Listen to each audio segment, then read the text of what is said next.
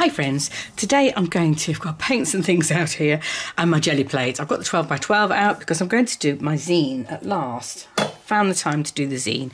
What I'm going to do is I'm just going to get some paint, some very light layers of paint on some paper, and I want it as the background. So I'm not going to be too dense with the paint. So I want to keep it light. So first of all, I'm going to start off with some light colours, and I'm going to use some extender to make the paint go a little bit further and to slow down the drying time. Actually, it's not extender, it's retarder. Oops, it knocked blue over.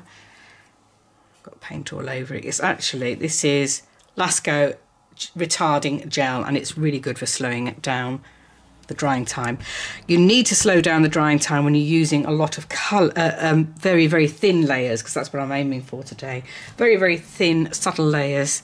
I'm going to put a little bit of this out as well. I'm going to do a little bit of a gradient.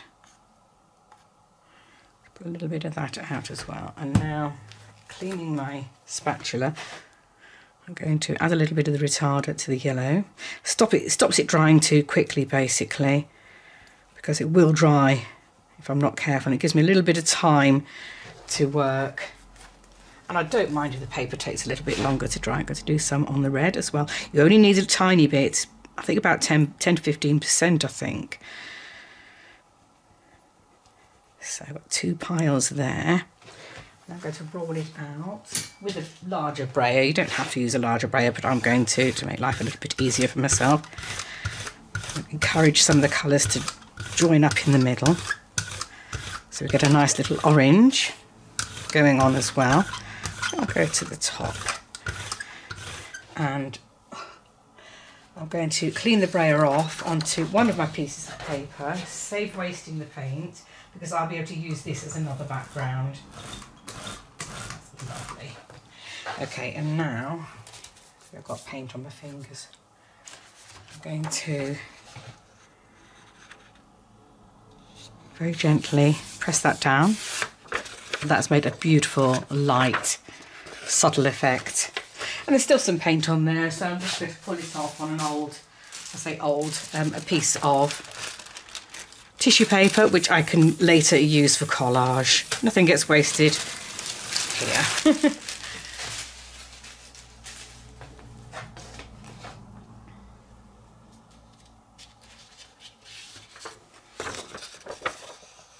So that's lovely. Okay, so now I'm going to do a little bit of this purple.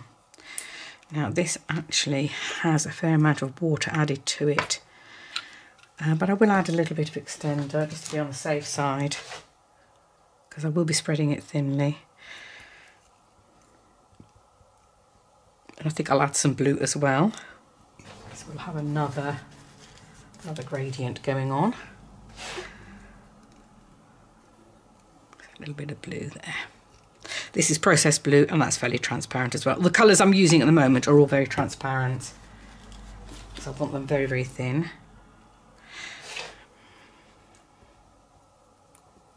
You can use paints that are already what they call open paints, like Golden do some. Some other manufacturers do them as well, and I can't think off the top of my head. I know Goldens are very good. I've had them myself before and used them. They are lovely. So, rolling these out. This time we're going to use some stencils, or a stencil. Rolling it out nice and thinly. I don't have to worry about it drying too quickly, because I've now got the extender in it. There's a lot there, so I'm going to roll this off on another piece of paper. I'll show you the piece of paper near the end. And I'll show you now, actually. It's not brilliant because I can't do it on a firm surface, but that's how that's looking. I'll be able to use that for something, I know. Right, now let's get a nice big stencil down. I've got this one. I'll use this. And what I'm now going to do is I'm just going to pull off what's in the middle very gently. Sorry if this jiggles the table, but I'm pressing quite firmly actually, Sometimes I just press lightly, but this time I'm pressing firmly. There, that's lovely. Love that. Very nice. Okay, and what's left, I'm going to pull off on this other piece of paper.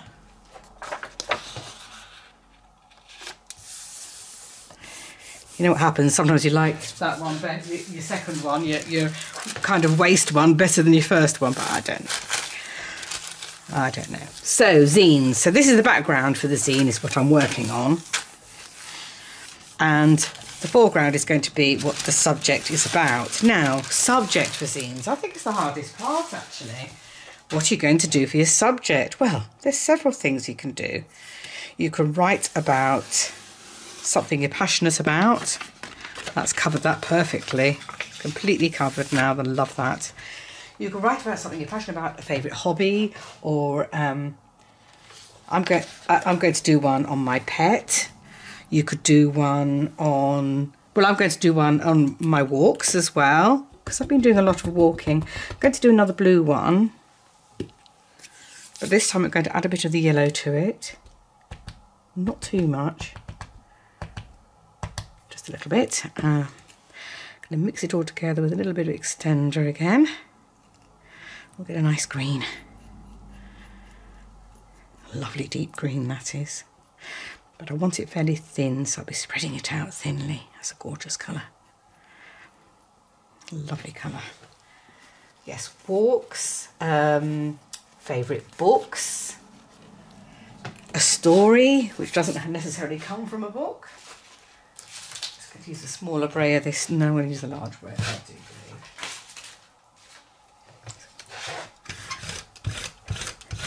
See, it's much lighter when you spread it out thinly. Oops. Go over to the edge, fading out towards the edge there. And I'm going to use the paint again on my other sheet.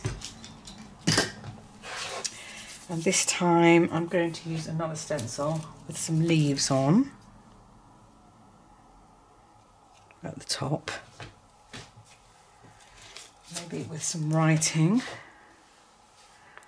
at this end. Oops. So, press that down. I'm going to use my Baron, which is actually a lid from a candle. A bit like a Yankee Candle, but a cheaper version. The Yankee Candle ones aren't so good. Wow. And let's have a bit of the text over here. I don't want that to be too distinct, because I will be using some text later on in the actual zine. This isn't my stencil. I mean, I own it now, but it isn't my design, is what I'm trying to say. What I'm going to do is I'm going to start another piece of paper, and I'm going to pick up what's left there, because I don't want to waste all that paint. And this can be a background for another zine at another stage. So yes, all sorts of subjects. People who you see when you're out and about. It could be, you could do a zine on a favourite movie, favourite TV programme, favourite music, favourite band. You could do a fashion one. You can do one on interior design, you know, how you would like your house to look or how your house looks now. Things like that. So there's plenty of things you can do. I'm going to have a bit... I'm just wondering whether to use some more of the blue. I've dropped a little bit. No, I don't want any more of the blue just yet. I know what, I'll have a little bit of the raw sienna. This is fairly transparent as well. Have that on that side, so we'll do another ombre effect. Again, I'm using some of the retarder to slow down drying time, because I am going thin again. This time I'm going to keep the yellow with no pattern in, but I'm going to put some pattern in the raw sienna.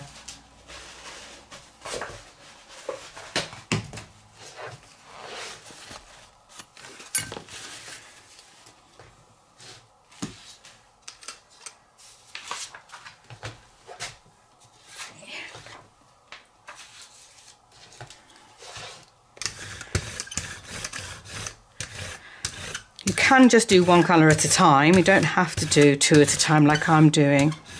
I just want the accidental events happening in between because I quite like that. It's also quite an efficient way to spend your time. Right, I'm now going to roll her off onto this other sheet I've just made. I'll show you that. There. I'll use this tree one here.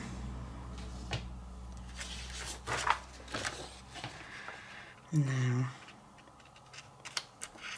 going to press it down there firmly and gently fade out there because I don't want hard edges in the middle of the page. There, love it. So that's built up quite nicely there. I just feel as if I need a bit more on this side. I'm going to pull off a bit here. Pull that off. Oh, this collage paper is beginning to build up nicely.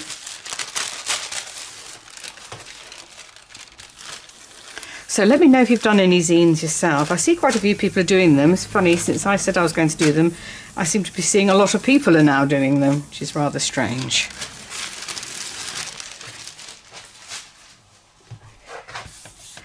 Right, let's see what this one looks like now. Ooh, that's looking lovely. I think that needs a bit of red or pink in it, doesn't it? I'll do that. Right, this still needs some more there. I'm going to do another layer of yellow on there. Just yellow this time, just as it is, maybe. But I might do some more pattern on top again. I might do the leaves again, actually, going in the other direction. I didn't put the extender on that, did I? There. So I need to work quickly.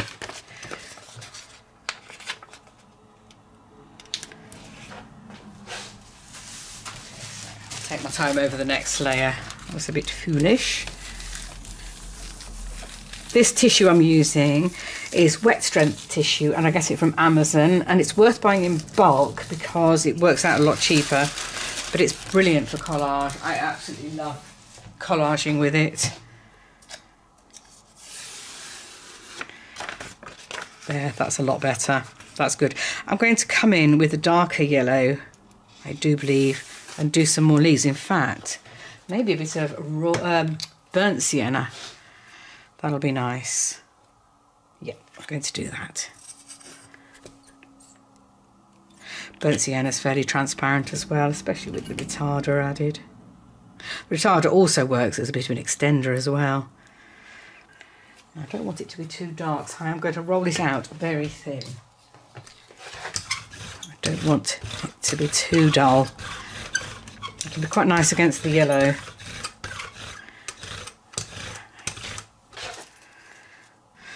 Leaves going the other way, so they're going up.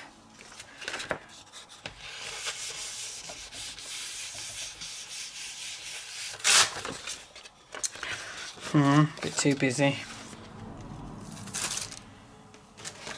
But I might use a little bit of it over here. Lovely. See, I like that. I really like that. Okay, we're getting it covered now. It's getting there. I'm getting quite excited about that. Just a little bit of the magenta up in that corner. And then that's the background done. Now you could, when you've got your gel plate out, make lots of backgrounds.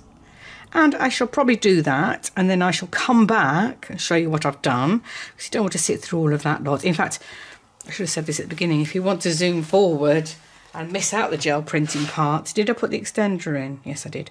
If you want to miss out gel printing, you could have just zoomed forward. I shall put those chapters in to make that a bit easier for you to do.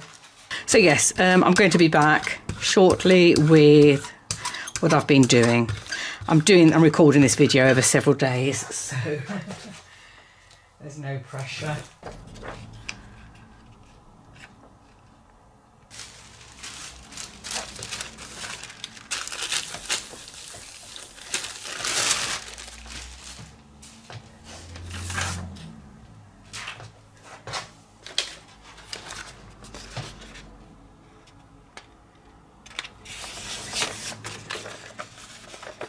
Lovely. Okay, we'll put that aside and I shall be back shortly.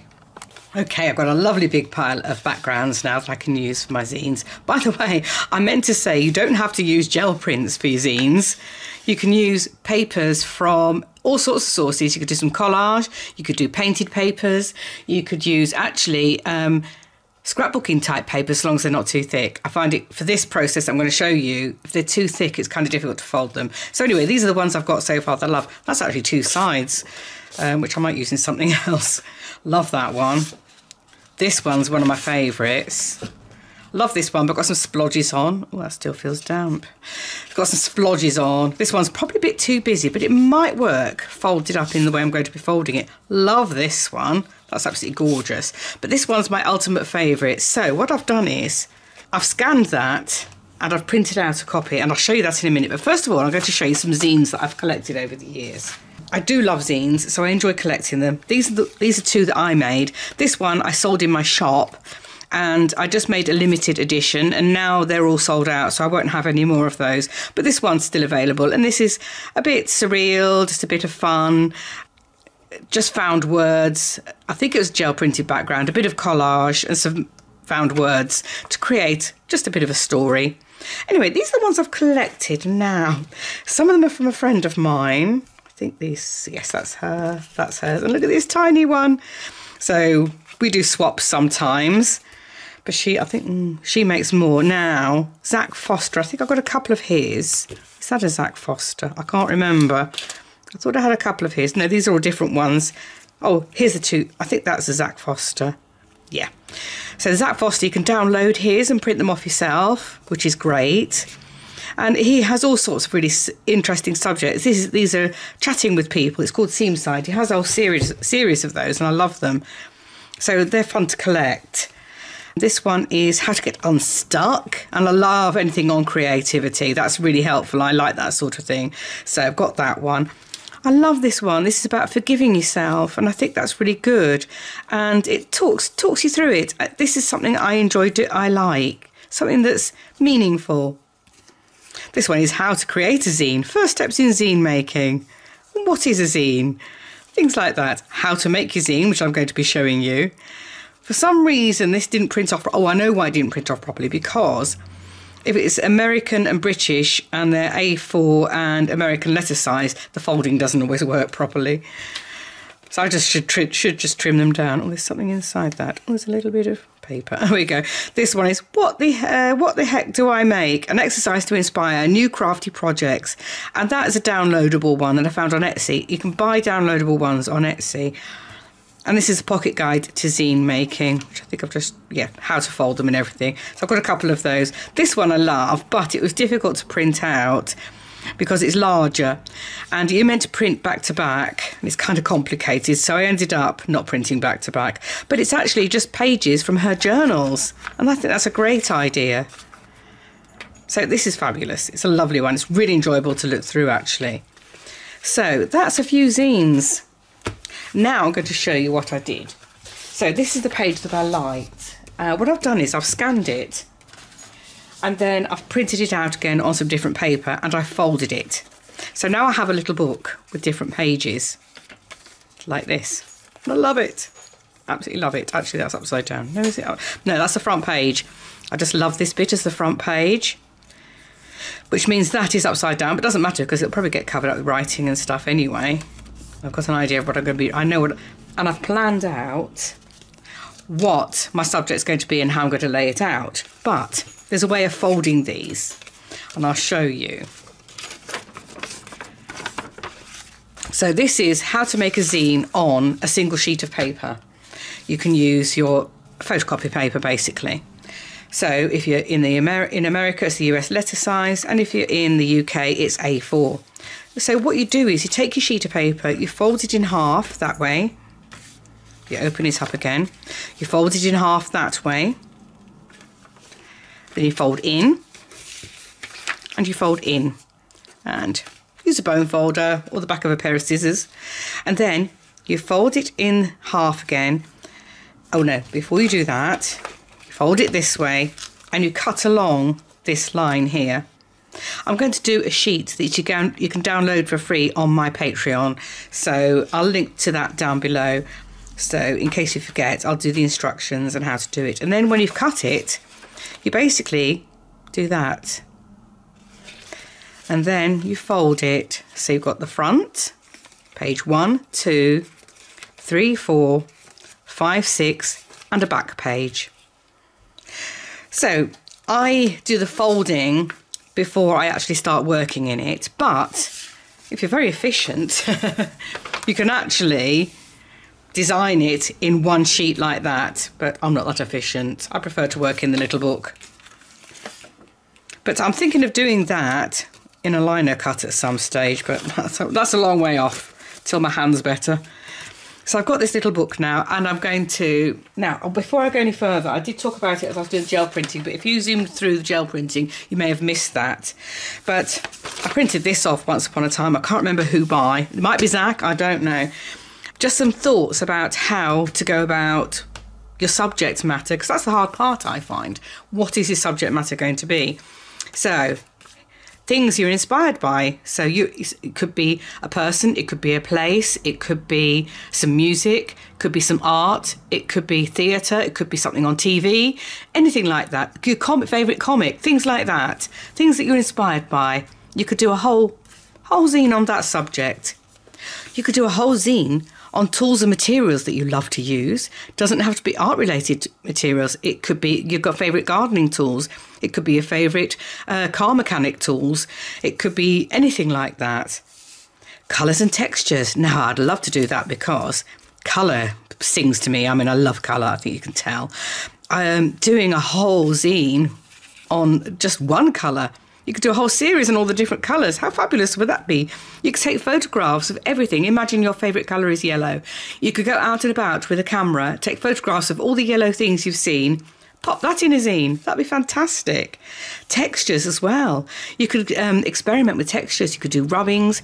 You could do painted textures. You could do actual textures. You know, you could have a textured zine. Wouldn't that be great? And then you can think about a subject matter. It could be, you could write about something political. A lot of zines are political. It could be something about, again, it could be a favourite book. It could be a favourite film. It could be something like that. Anything like that, really. It could be something you're interested in that other people probably are interested in as well. You may have a fascination for a certain antique period. You could have a fascination for vintage cars. Anything like that would be great as a subject. So think of what drives you. What do you really enjoy thinking about and reading about?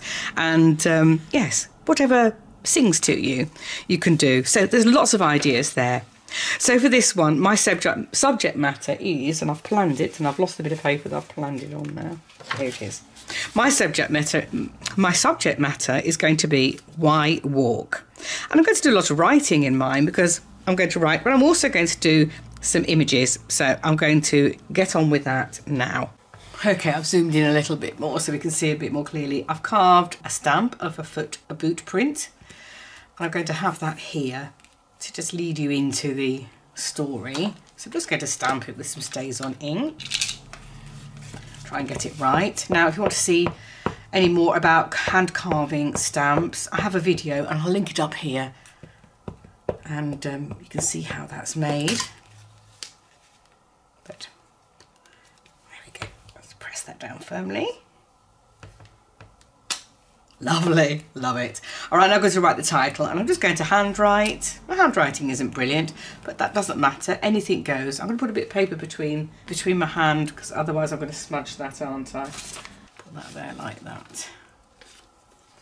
I'm going to have why. I'm just using a Sharpie. Why walk?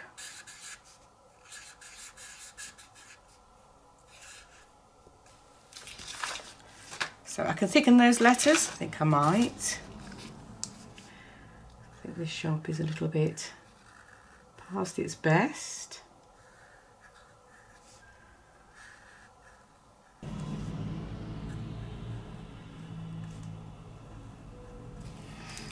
There. Stands out quite well, doesn't it? And so I'm just going to fill in the pages. Now I've done some rough rough draft. You can see there's lots of crossing out and things, but this is the way it's going to go. I'm going to raid my stamp supplies and see if there's some other stamps that aren't handmade that I can use. So number 1 would be for fresh air.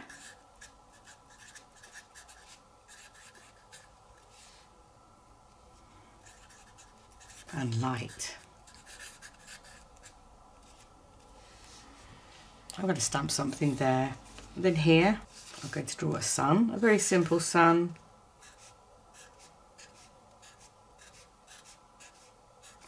And this says sun, not guaranteed. Sun, not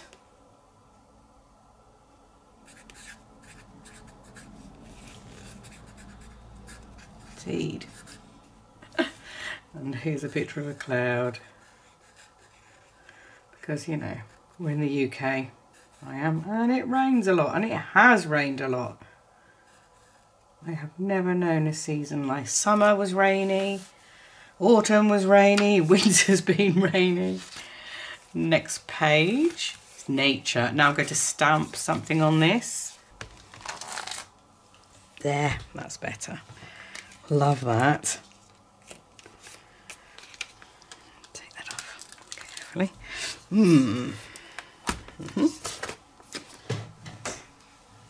Quick kitten shot. Here she is. That's only a little one. That's it.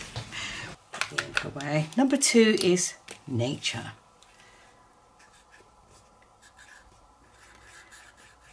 Nature. Getting into the countryside is good. There. Next page, social.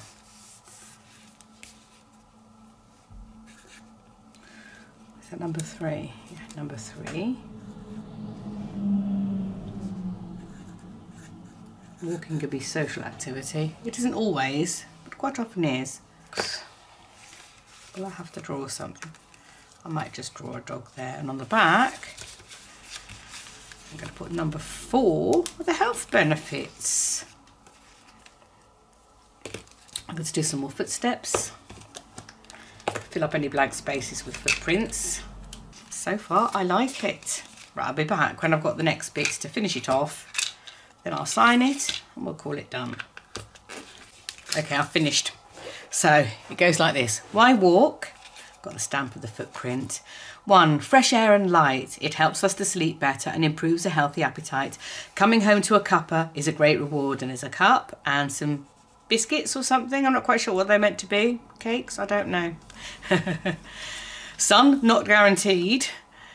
And I've got a cloudy rain. And I've put comfy waterproof footwear is good. And dress appropriately. I find anything with the hood is a help. Nature. Getting into the countryside is good. Even an urban environment can offer some greenery. Find some parks or gardens. Pick some flowers or leaves. That's obviously when it's appropriate. 3, social. Walk with family or friends. I meet many people and dogs for a chat and a scritch. Count the squirrels, feed the ducks, cheer other walkers and cyclists and runners on. We are all in it together. And at the back, health benefits. Number 4, health benefits. Good for your heart and joints as well as your mental health. There it is, my zine. So that's how easy they are and how loose and free you can be with them.